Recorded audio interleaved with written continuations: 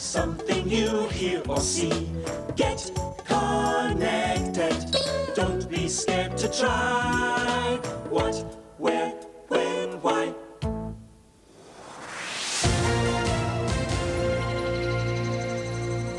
My name's Ruth, and on today's show I'm joined by the winners of this year's Wide World Sandwich Making Contest. They are Nikki, Spats and Mr. P, better known to you and me as the Happy Gang. Hi Ruth. Hi, Ruth. Hello. Now, I understand that this is the third year running that you've won this competition. That's right, Ruth. We could hardly believe it. So what's your secret? How do you go about making these brilliant award-winning sandwiches? Well, I think it's because that in Spats, we have a team leader who really understands the importance of good, fresh ingredients. I agree. Spats has taught me everything I know about food. I used to think that food comes from shops, but I know better now. But food does come from shops. Ah, yes, but where do the shops get it from? I wonder if your listeners realise the time and the effort and the expertise that goes into growing and making food that you can sell in shops. This whole sandwich making experience has been a real eye-opener for me. Oh, you obviously feel very strongly about this, Mr. P. I do, Ruth, I do. Steady, Mr. P. Well, we'll talk more in a minute, but for now, let's hear the latest hit from the Happy Gang.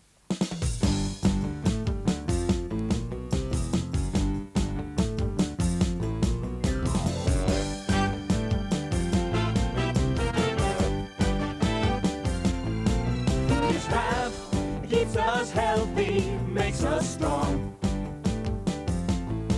But hold on, where's this tasty food coming from? To the dinner plate from the shops in town. To the shops in town from the farmer's ground. From the earth and animals all across the land. Food is fab. Food is fab.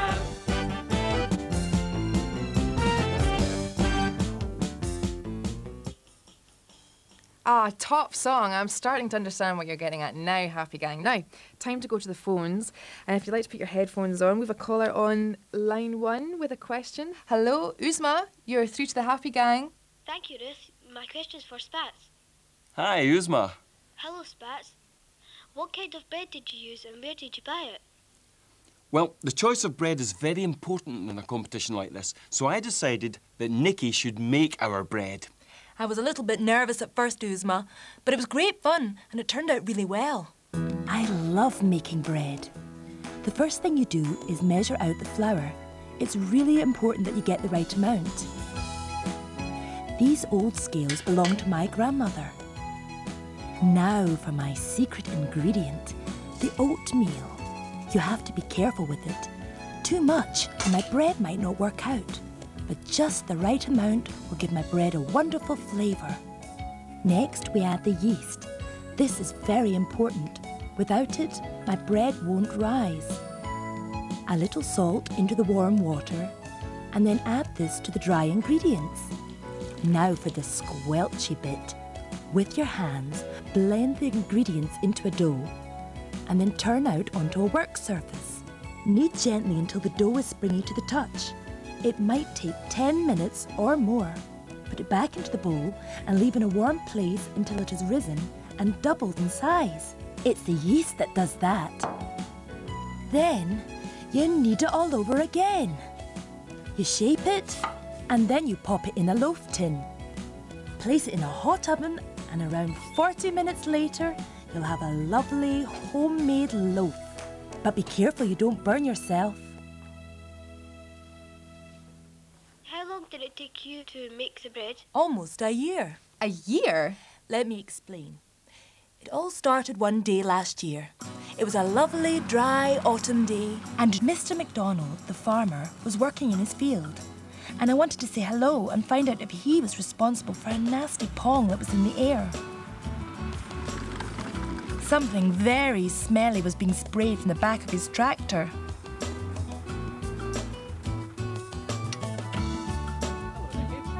He told me he was getting the field ready to plant wheat.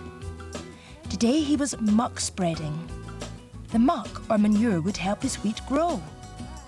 Phew, I couldn't stay long. Manure puts nutrients back into the soil, and nutrients help crops, like wheat, to grow.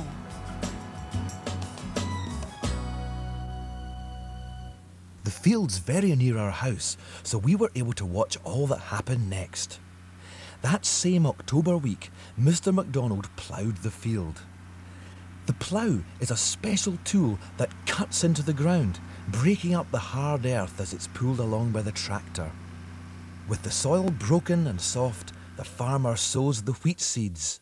After less than a week in the ground, the seeds, swollen with water absorbed from the soil, crack open. This allows roots to push their way down into the rich earth and a tiny shoot to push its way up towards the autumn sunlight. By the time winter sets in, the wheat plant is well established, and even during the cold winter months, the roots continue to grow. As soon as the snow and frost melt, the wheat plant is ready to take full advantage of the warmer spring weather. We watched our field change dramatically between the months of March and July. And by the end of August, the green shoots had ripened and we could clearly see the grain in the ears of wheat. And so could the birds. Hey, look, the farmer's put up a scarecrow. Yep, that's to frighten the birds away and stop them eating all the wheat. Let's go and have a look.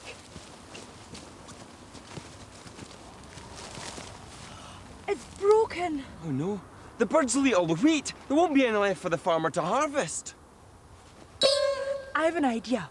Why don't you two go and get another pole? I'll stay here and scare off the birds. Hey, that's a brilliant idea, Nikki.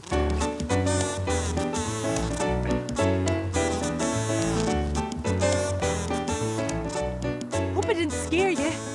Oh, my nose.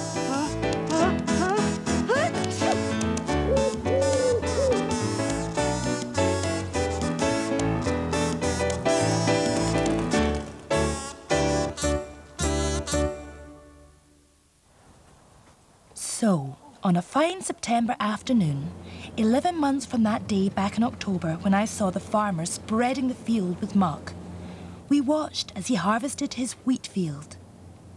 The grain from our field was taken by lorry to a huge mill near Edinburgh.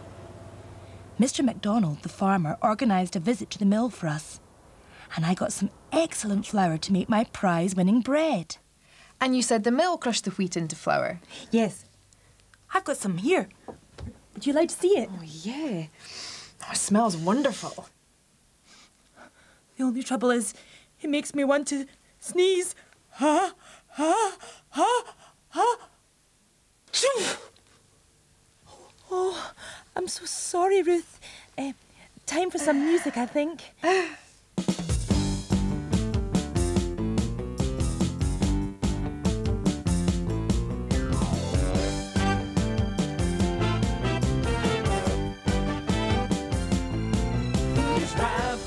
Keeps us healthy, makes us strong. But hold on, where's this tasty food coming from? When the flour is milled, then it has to go To the bakeries and the stores we know, And we buy our rolls and our loaves and home we go. Bread is bad. Bread is bad. Bread is bad.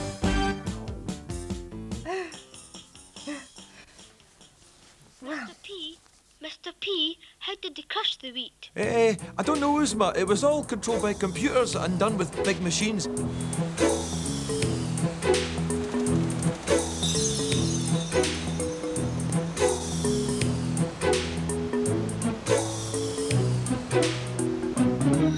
You couldn't really see what was going on. I can tell you. I visited an old-fashioned mill. Things are much easier to see there.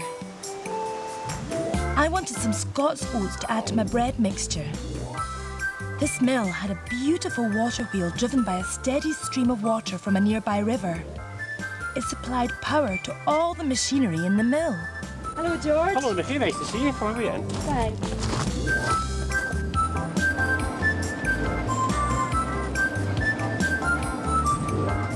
The The oats are kept dry in a big storeroom. They're carried up by a conveyor belt to this machine. It shakes out any stones that have accidentally been mixed up with the oats. George then explained that the oats had to have their hard outer shell removed before he could start milling. The shelling hopper does that job. Once the shells are removed, the oats are crushed by a massive millstone which grinds the oats as it turns. George adjusts the position of the millstone to increase the pressure on the oats. The oats are milled again and again until the miller is satisfied that the oatmeal is ready. Then it's filled into bags and sold. There you are, Nicky. Good luck with your competition. Thanks very much. Cheerio! Cheerio!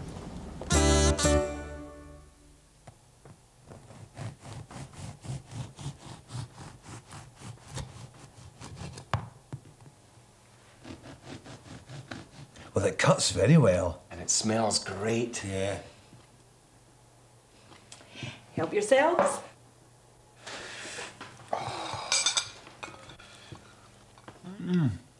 It's delicious. And there's something... Yeah, there's something... oats. That's right. That'll be the handful of oats added to the dough. And is that what gives it the very dark colour? That's right, Mr. P. Oh, the texture's great too. In fact, it's perfect texture for sandwiches. Yeah. You don't think it's too salty, do you? No, it's just right. Let's try it with some butter.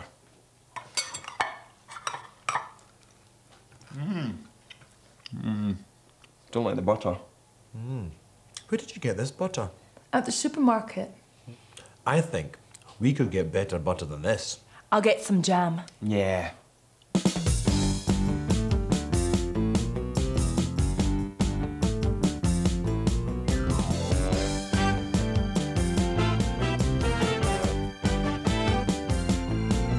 His rap keeps us healthy, makes us strong. But hold on, where's this tasty food coming from? When the flour is milled, then it has to go To the bakeries and the stores we know, and we buy our rolls and our loaves, and home we go. Bread is bad. Bread is bad. Bread is bad. Amazing. So it really does take a whole year to grow and make your own bread. It's very hard work. Does that answer your question, Uzma? Yes, thank you. Oh, you must have been so pleased to get finished, Nikki. Chance to put your feet up and have a rest? Well, actually, the bread and jam are rather too good. This bread will be just perfect for the competition. Brilliant.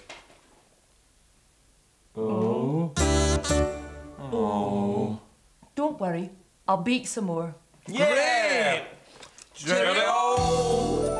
If your curiosity is affected by something you hear or see, get connected. Don't be scared to try.